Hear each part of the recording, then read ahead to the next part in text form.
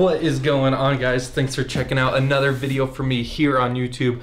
This one is going to be slightly bittersweet, and I got some explaining to do pertaining to it. So if you guys follow me on Instagram, which you obviously should, at DeeO, then you know I'm not riding, and obviously I've said that in my videos, but I have some plans for stuff I'm going to do to the bike during this downtime.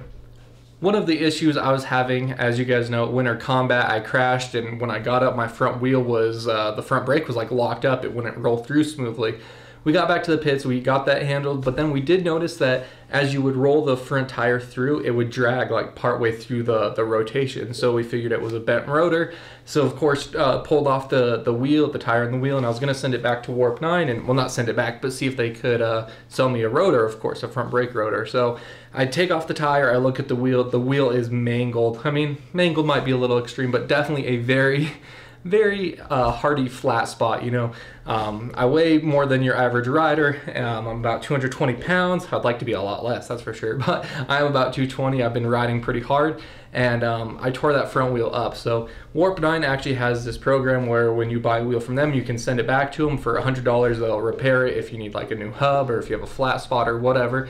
So I sent my gold rims off to Warp 9. Actually, I only sent the front one.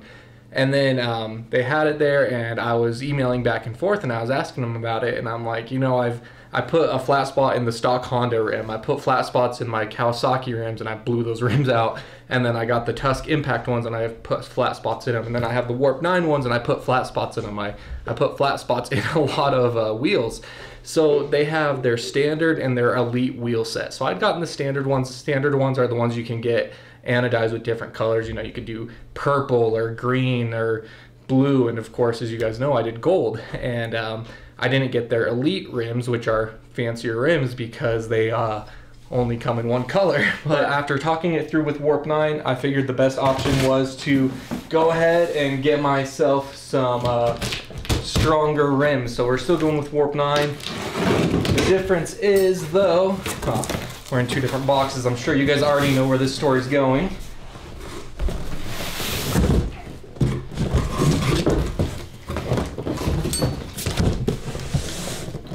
Let me open the second one for you.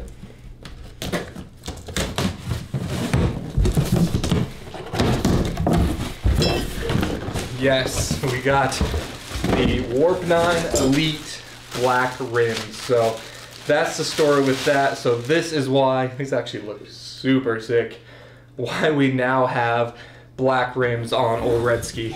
So the other thing, as you guys may have known from the very start, I didn't want to go black and red hubs because that's what everyone who has a Honda, that's what they go with. And of course, as you know, even the newer Hondas come with them, and the race Hondas, like the factory Hondas and everything. But if I had a choice, I might have went with like a magnesium hub or something. But the way they did it, they simply replaced my hoop, which was the gold part, with the elite black hoop. So it's still my old hub. They replaced the rotor, of course, since that was a thing I needed. The same spokes. Maybe they're not like the identical spokes, but just silver. I didn't have the option because all I did was pay to replace the hoop. So that actually looks super sick. I'm excited for it. It's bittersweet though, you guys. I love the gold. And again, I've done YouTube long enough. I know people will be like, oh, I told you should get those rims, or whatever. They'll be like, you just didn't like the gold. I don't even know, but I'm gonna miss the gold, but the black is gonna be sweet, and there's some stronger rims, so I think they'll hold up to abuse a lot better. So I'm inside where it's nice and warm. It's cooling down outside, but I did bring in my tires. Obviously this is a rear tire, that was a front rim, but I have both the tires. I did get a new Michelin Starcross 5 medium for the rear, and the front is my same, whoop, even has dirt in it, same front tire because it didn't need to be replaced yet. But I'm gonna go ahead and mount these up here in the apartment where it's nice and warm, and then we'll take them downstairs and mount them on Olszewski.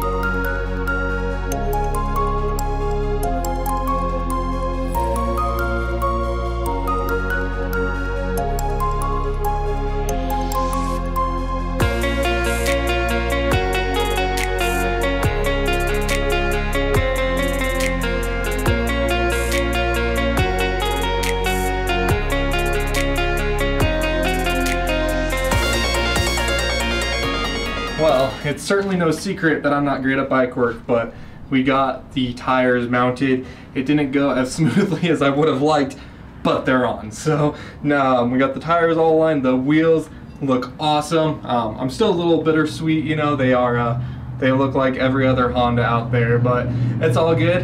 Let's raise up Olszewski here and get these actually put on the bike, and I'm excited to see what it looks like.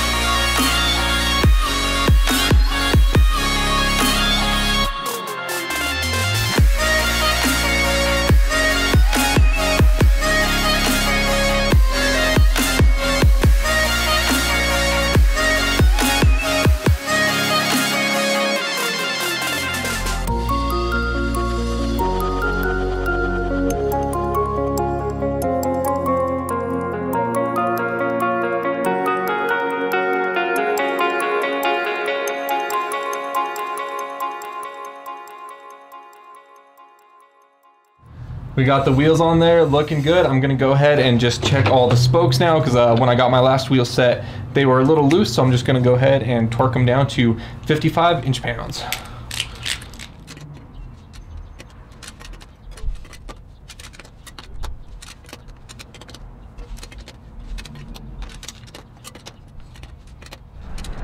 Well, there we go. It's all finished up. We got the black rims on there, looking real good. I hate to admit it, you guys, but I like this look a lot. I think it actually might look a bit better. I'm gonna miss the gold just because it was unique and everything, but looks really good. So I think we have a few more things that I'm gonna do to it before I ride next, but that'll be next weekend. So super sick. But appreciate you guys watching. I hope you're as excited for this as I am. But as always, until next time, take it easy. If it's easy, take it twice. Talk to you later.